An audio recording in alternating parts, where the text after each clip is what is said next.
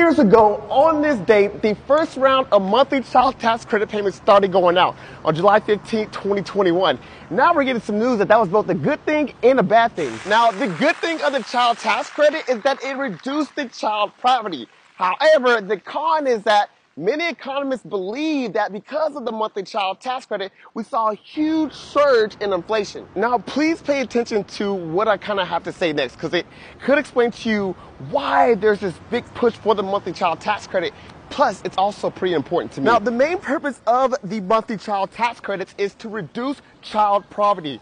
And there are 5 main reasons why child poverty is terrible to have in the United States. 1, poverty in children harms their brain and other body systems. 2, poverty widens the achievement gap, whereas kids are more likely to drop out of school and lack the vision of them being something so big and successful. 3, children living in poverty are more likely to develop behavioral and health issues. In fact, children living in poverty have the highest rate of asthma anywhere. 4, children living in poverty are more likely to live in a neighborhood with an environment of toxins, such as gangs and violence. And 5, unfortunately, children living in poverty are more likely to have a negative effect on the parents. Parents with children in poverty are more likely to experience behavioral problems, agitation, and depressive moods. However, after consistently higher and higher prices, inflation has reached its lowest points in more than 2 years. Commodities such as pizza, gas, and eggs are starting to return back to the normal prices. Now there's this big push to bring back the monthly child tax credit through a bill called the American Family Act. Now, I'm not like your therapist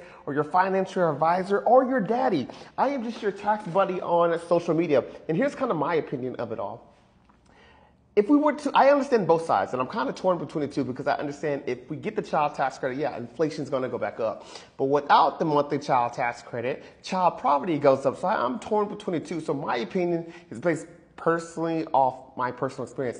So I'm personally at the level where if the price of eggs go up $2, it's not going to affect me too much. I'm not trying to like brag or anything. I just want you guys to understand where I'm coming from.